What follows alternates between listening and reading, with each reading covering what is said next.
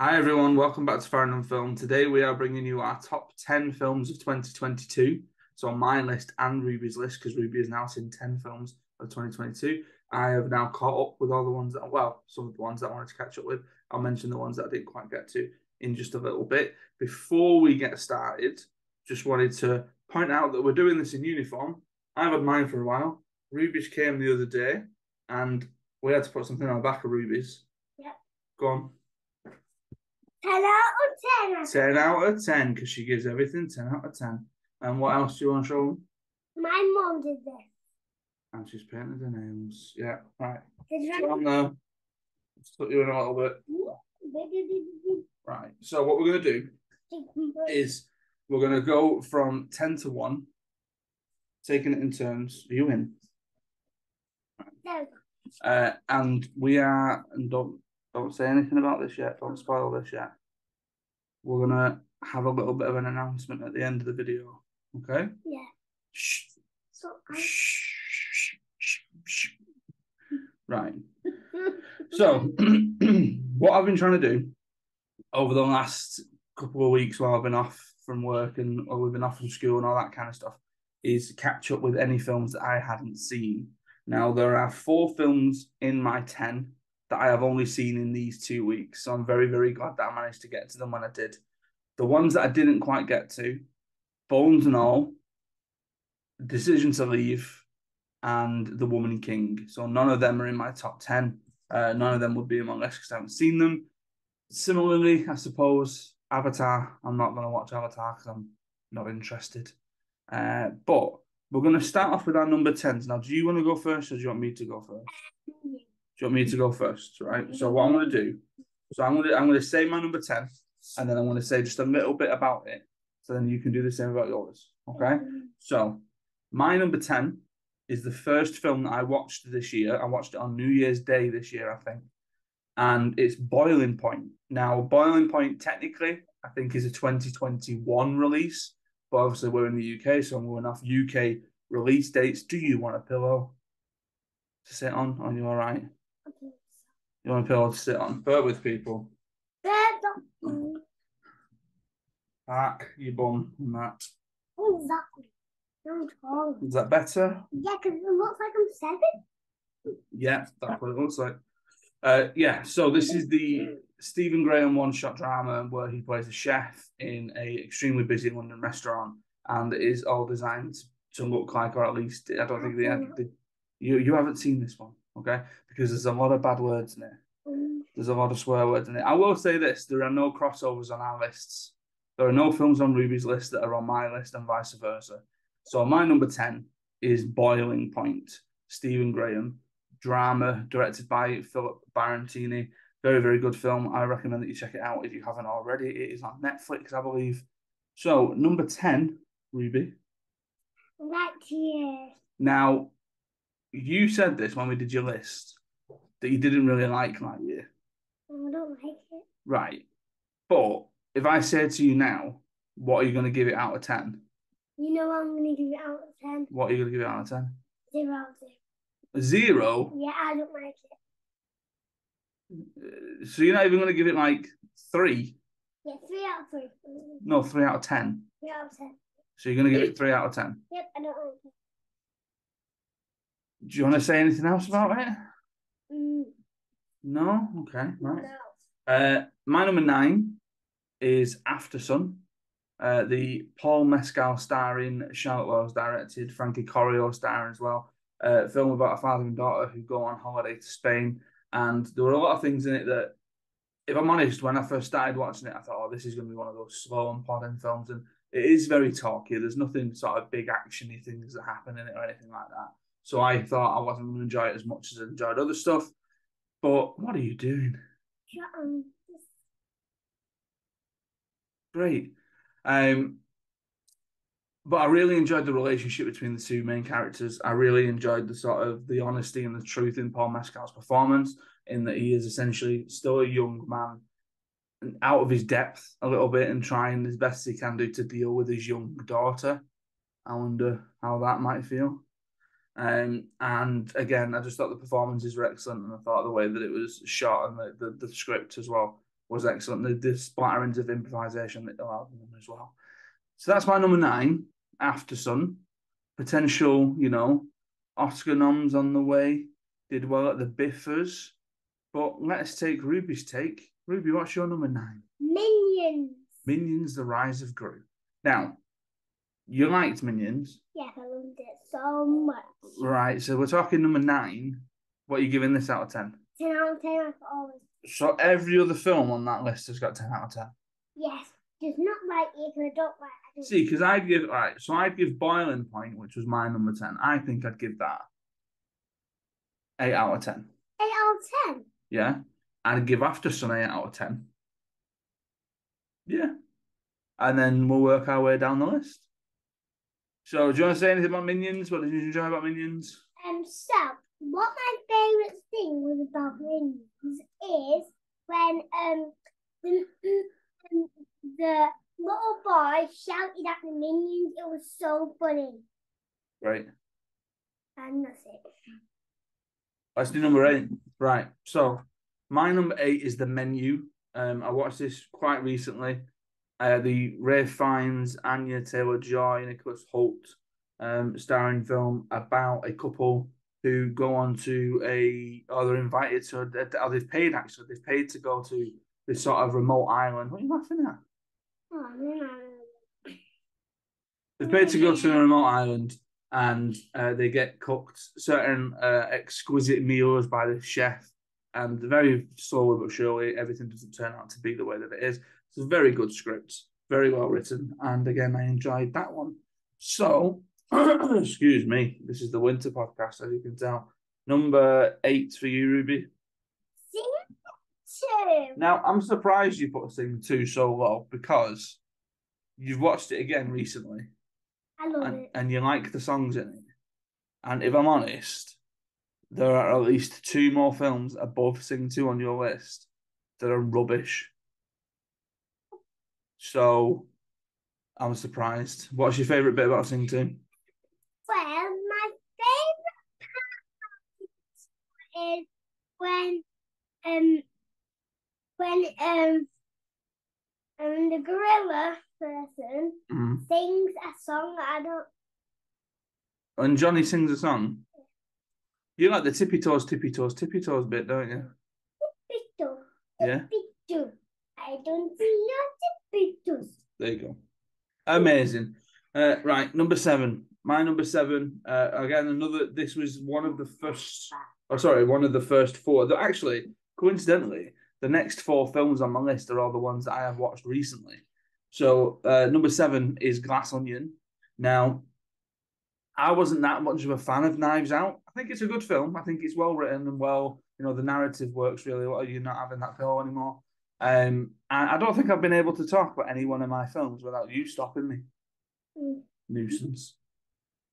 Yeah, so I enjoyed Knives Out to a point. I think I got my back up a little bit because it revealed stuff a bit too early. But what I really like about Glass Onion is it lets the story play out, lets the narrative play out. I think the ensemble cast are very perfectly pitched and perfectly cast, and I really, really enjoyed this one. Ruby's getting bored. What's your number 7, Rubes? DC was better when I'm doing this. Could you? DC League of Super Pets. Yeah, because you need to Rubbish. You need to put Shh. You're going to say about that, aren't you? No, you need. What? Wednesday. No, Wednesday's a TV show. Yeah, but do you like Wednesday? Right, I'll tell you what we'll do. When we get to 5, actually, after number 6, we'll stop and we'll talk about some TV. Right? You froze my heart. Right. Number 7 for you is DC League of Super Pets, which is Bobbins. Yeah, I don't like it. It's your number 7. You've put it above Sing 2 and Minions. I'm joking. I like it. Whatever. Right. My number 6. Now, Ruby wanted this in her list because she said that she liked it. Now, she said that she liked it because I was watching it one day while Ruby was downstairs, and she watched about 20 minutes of it and then got very interested in the end of it. So this is Elvis. Now, I didn't think I'd enjoy Elvis as much as I did. I must admit, it took me a while to sort of get into it. I think Baz Luhrmann was going a little bit crazy. with the edits and the shot transitions and all that kind of stuff. Austin Butler is perfect as Elvis. It is one of the best performances of the year, if not the best performance of the year. Ruby wants to tell you what happens at the end of Elvis. Now, I would say spoiler, but I get the feeling that everyone knows what probably happens at the end of Elvis. So, Ruby, what happens at the end of Elvis? Elvis dies. Oh my God. Like, totally new information. Now, I'm so sad about it. She's been obsessed since we watched it. She barely watched it. She watched less than an hour of it, and it's a nearly 3-hour film. And look. Yeah, she's lost another tooth. Hillbilly Ruby. Right. The Tooth Fairy game. Do your number 6, and then we can talk about TV. My number 6 is Hocus Pocus 2. Again, rubbish. First one's all right. This one was Bob. But I love this one. I mean, you like the Sanford sisters, don't you? And you like all the singing and all that kind of nonsense. Right.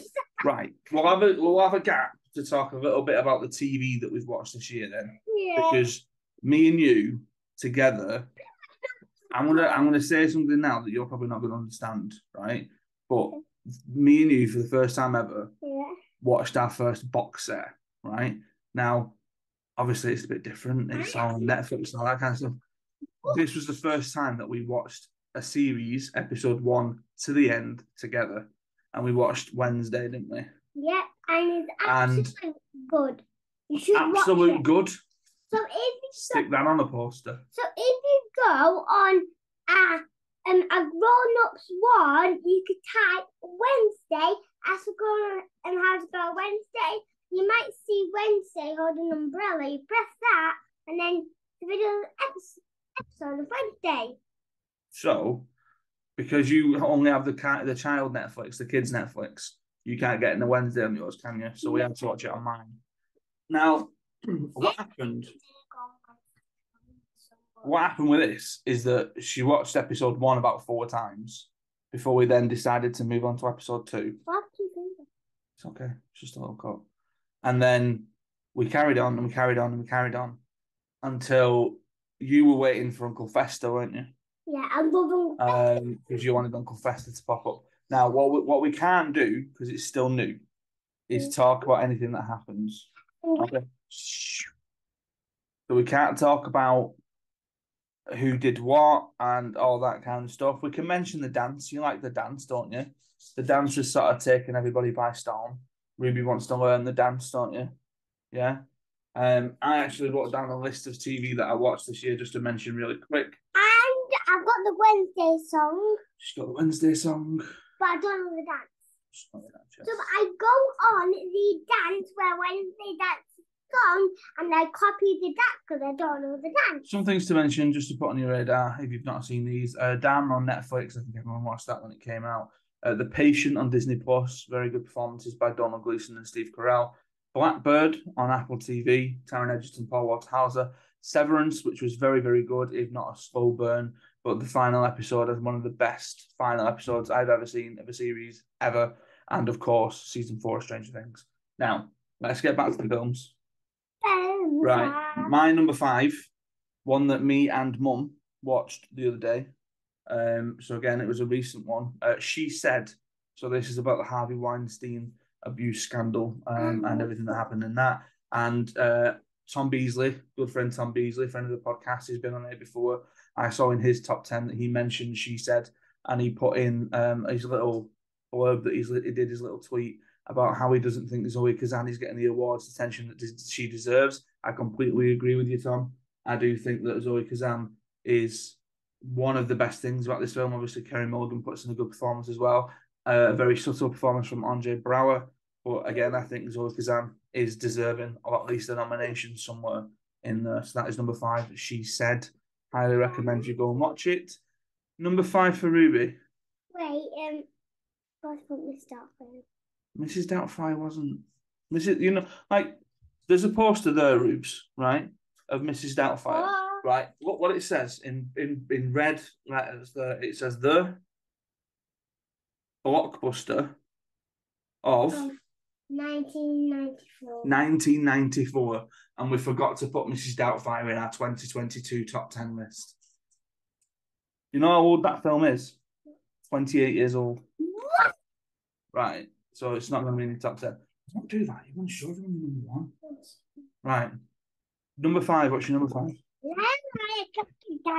Right. Now, I'm so surprised that this wasn't further up the list because you loved Lyle Lyle Crocodile. I love And you love the songs. it. Take a look at me now. Take a look at me now. And Carried away. I'll be honest, it was the most surprising film of 2022 for me. I thought it was going to be a lot of tosh, but I actually quite enjoyed it. And I'm just surprised it's not further up Ruby's list. Right, now, one that I want to talk about for a little bit, because I've not spoke about it on here before, right? So try and for about a minute, okay? Right. My number 4 is Cha Cha Real Smooth.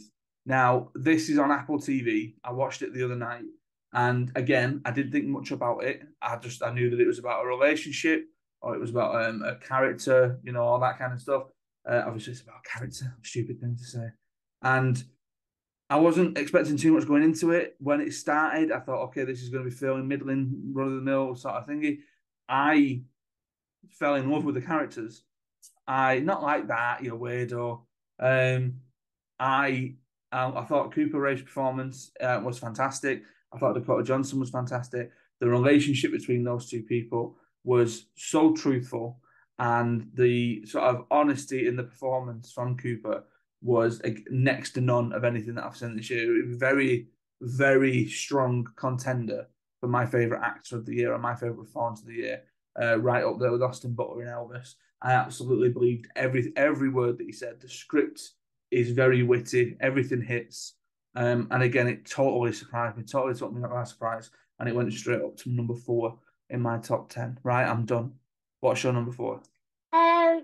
You found characters. No, I say that in like a, not that I'm gonna like marry them and kiss them, but in a, I really, really like them. Come on. Sonic 2. Right, so Ruby's number 4 is Sonic 2, which we got to watch in the cinema, and then we got to watch at home early thanks to Paramount UK. And yeah, it's good. I love it. Yeah. Anything else you want to say about it? Well, I'm going to. No, you don't need your Sonic Teddy. Oh, God. She got a Sonic Teddy for Christmas. Yep, I got a Sonic Teddy. And I thought it was in the Knuckles, the Eggman, or Tails, or. Okay. Right, top 3s. Right, my number 3. Who's Tom? So do you know the guy who looked after? Oh, right, okay. My number 3 is Jordan Peele's Nope, which I went to go and see in the cinema earlier this year, and I've watched a couple of times since. I think he's an absolute master of melding genres together. I really enjoyed this one, the sci-fi elements of it, the sort of grand epic scale of the IMAX cinematography from Hoyte van Hoytema, I thought was absolutely great as well. And I really love the score. It's got my best piece, or my favourite piece of film music from anything this year. The little bit where he's running on the horse towards the end. Superb, superb score. What is your number 3, Ruby? Again, not glad, but surprised that this is where it is. So we got to see Zombies 3 early. Disney were very kind to us, and they sent us out a link for us to watch Zombies 3 early. Yeah, so and we reviewed it, and it's one of the most watched reviews on the channel. Yeah, and when Dad said he had a surprise for me, he turned on it, and I was like, "Oh my God, Zombies 3! I really want to watch it now." And I had my jams on. It was like nighttime, and I watched the whole of the film. Yeah, and you really like it. Hello. And you like the songs, and you like the characters. Yes, I do. And my favorite character is. Stop clapping. My favorite character is Zed. I don't know if we told you this, but you know, for your birthday, how me and Mum got you some zombie dolls. Yeah. You know, you had to get them for us. Who? Auntie Jadie. Because she was in America and she had to bring them all the way from America. What? Yeah. I thought you said, I thought you meant, do you know who Farrand and the zombie girl was the Z. No, because it's not real. Right, my number 2 is Top Gun Maverick. I did an awful lot of talking about Top Gun Maverick with Ollie on the Top 10 Sequels podcast because it was in that list. I loved it. I thought it was fantastic. I think the last hour is up there with some of the best action scenes or action set pieces I have ever seen. I don't even like the first Top Gun, but this one blew me away, and seeing it in the IMAX was absolutely amazing. Ruby, what's your number 2? Turning Red. Turning Red. Why do you like Turning Red? Because when it says red, it's my favourite colour, red. Is that it? And May, the little girl, Yeah. into a red. It's a good film, isn't it? Yeah, and she wears a hat that no one else likes and spotted her. Like, ha, you've got red hair.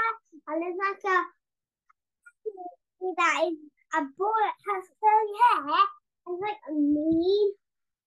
Really mean.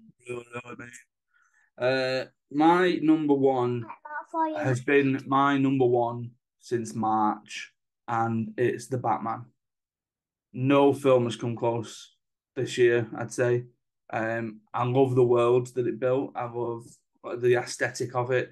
I thought it was really great. As somebody whose favourite film... Sit down. It's because you keep shuffling. As someone whose favourite film is The Dark Knight, I was apprehensive going into this because I saw, admittedly, I didn't mind Batfleck, but going into Batman versus Superman, I was a little bit apprehensive about what I was going to see. And then when they do it again and this one comes along, again, I was a little bit apprehensive about what we we're going to see here.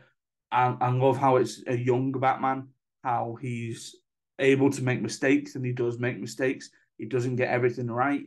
Everything's a little bit edgy. Everything's a little bit sort of off the curve. And I'm really looking forward, hopefully, to seeing much more of this world, the Matt Reeves Batman world, that we're going to get in future sequels. Ruby's bored because she's yawning. What's your number 1, Ruby? Because of musical. So this was the last one that you watched at the cinema. This was Matilda the musical. I love it. You really like the songs, don't you? Yes. But because you're strange, you really like the sad song. What's that song? The I'm Here one. Don't cry, little girl. That one. Oh yeah, and you know, and oh yeah. Like Revolting Children's the best song in it. Revolting, dirty children. Not dirty. Yeah. Yeah. Revolting means dirty. That's what I mean. Yeah. So you really liked it, didn't you? It should be called Dirty Children because they are. No, Ruby, I explained this to you yesterday, but you won't get it because you're too young, I think. Right. Yeah, I'm Right. Revolting, yeah, means dirty. disgusting and dirty, but it also means that they are revolting in that they are going against what Miss Trunchbull wants. Yeah, Miss Trunchbull. That's as far as film studies gets with Ruby. I'm Here is a really, really sad song. Right, so there's like a teacher. Don't spoil it too much because it's still in the cinemas and people might not have seen it. I don't know. No, don't. Just say that you like it because it's a nice song. I like it because it's just creepy. You like it because it's just creepy? Yeah, because it's scary. You will do this when you're in the seat watching it. Right. So we'll go down the lists, okay? So just to repeat again, my number 10 was Boiling Point, 9 After Sun, 8 The Menu, 7 Glass Onion, 6 Elvis, 5 She Said, 4 Cha Cha Real Smooth, 3 Nope, 2 Top Gun Maverick, and 1 Batman. Here I go. Right here, Minions sing too. DC League of Pets. DC League of Pets. If you want to call it DC League of Pets, you call it DC League of Pets. What's your number 6? How the fuck is it? Where am I going to Darcy? Sonic Team, Sonic 3, Turning Red, and Matilda the Musical. Well done. So we're gonna start all over again in 2023. We'll do some more reviews of films that we watch when we go to the cinema. I don't think there's anything that we've seen that's on the horizon of things that we want to watch. But we do have a little bit of a thing to share. Yeah, Hang on. I'm so excited to show you guys. So I've got my Farrand on Film t-shirt on. Ruby's got a Farrand on Film t-shirt on. And by definitely mid-year, there's going to be another Farrand on Film. And we're having a baby. I'm going to be a big sister. You are going to be a big sister.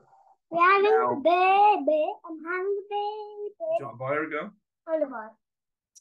Because I want it to be 2 boys and 2 girls. Oh, in the house? Yeah, and we have 2 girls. I think I know why. Because one could be mine and one could be a baby. That's why we're baby. That's not a baby. That's not a baby. That's not a baby. That's not a baby. Say it at the same time. That's not a baby. Right. We'll have to get another chair. So, like, you know. And then I can go on the we can all squash in. I mean, they won't be able to talk for a while, but, you know. We're going to see you when the baby's born. Yeah. The baby might not know you are because only it might be a little bit little when we're going to start talking. You know that. It's fun. So, thank you very much for watching. Thank you very much for listening if you're on the podcast feed. That is it for us for 2022. I hope you all have a lovely new year. We are recording this on New Year's Eve and it's going out on New Year's Eve. We're not staying up. We're not staying for No. It's just another day. Yeah. And we will see you in 2023. So, in the meantime, you can help support Farrand on Film by going over to our sponsor, Offload Tees, and using the code Farrand. That's FARRAND for 15% off your order. Follow me on Twitter at Adam Farrand and at Farrand on Film. And stay safe, look after each other, and we'll see you in 2023. A little bit to share. I've just finished. Wait, I got something. Oh, go on. And if you could buy a black t-shirt with me and Adam on. Who's Adam? You. You can't buy these t-shirts. You can buy these t-shirts that have me and Dad on, like recorded films, if you want to, and the same side, and then you can wear them watching the video when it's already done. I feel like I've got brown hair. Say bye, Ribs. Bye, love you. Bye.